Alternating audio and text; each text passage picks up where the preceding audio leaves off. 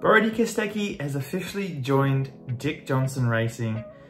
He will be partnering up with Will Davison in 2025 at least. There hasn't been talks of a multi-year deal for now, but if he is successful like we all think he's going to be, opportunity is there to stick around for the Gold Coast based team.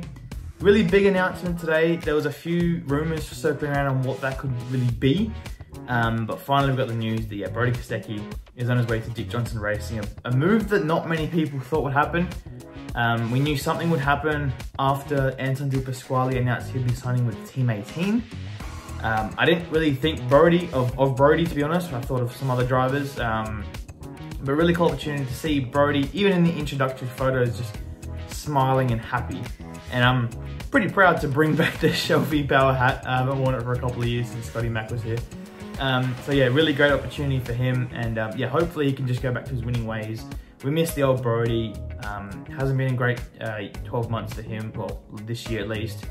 So hopefully he can get back to his winning ways and dominate at the front, this time in a Mustang. Replacing him at Erebus is Cooper Murray, Super 2 rookie, or Super 2 driver who will be a rookie next year. He's proved his worth for Eggleston Motorsport countless times. Obviously he's a teammate of Kai Allen, who's also moving to Supercars with Penrite. And this is a great opportunity for Cooper.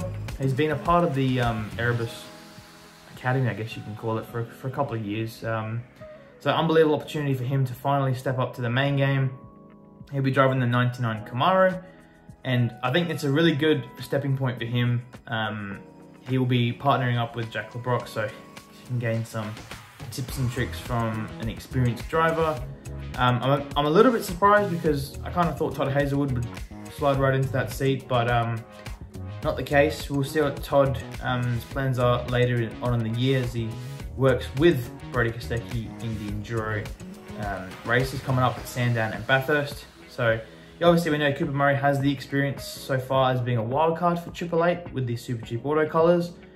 He'll also still be partnering up with Craig Lowndes for the upcoming Sandown and Bathurst rounds as the wild card for 888, still in the Super Cheap Auto colours. So major news this morning. We're really excited about it. I'm glad I got it right myself.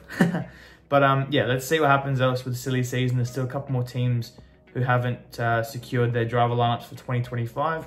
And well, kind of all bets are off now because we kind of got all the predictions wrong so far. So well, I have no idea who's going to go where. So really exciting times. As always, you can catch all the breaking news on Supercars on ltmotorsport.com, and all of our social medias at Let's Talk Motorsport across all platforms. Yeah, let's see what happens. Very exciting times.